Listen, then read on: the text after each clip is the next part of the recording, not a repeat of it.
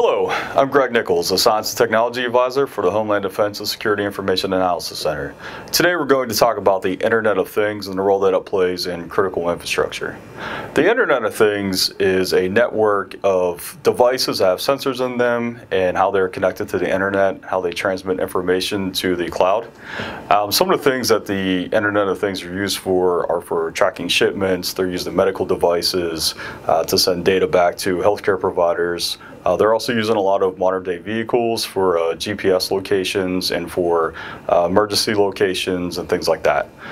Some of the risks that we worry about with the Internet of Things is primarily due to hacking. So some white hat hackers who are basically good guys who try to figure out risks within the Internet of Things and other types of devices have shown some flaws in some of the vehicles that have internet connectivity. And so that we know that this is true, and obviously that poses some challenges to when you're trying to prevent disasters from car crashes and things like that. Some of the other challenges we see are actually with some of these medical devices, such as pacemakers and internal defibrillators.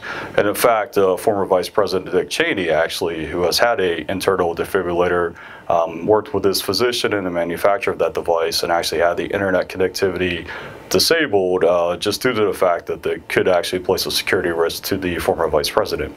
So some of the things that we could do to mitigate the risk of someone hacking into some of the internet connected things are using things like intrusion detection systems, and then also something called blockchain. Blockchain has been used primarily in the financial services sector, but is now being applied to a lot of other different types of sectors and is one of the key components in securing the Internet of Things.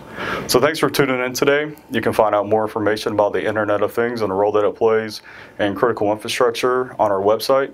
And don't forget to follow us on Twitter.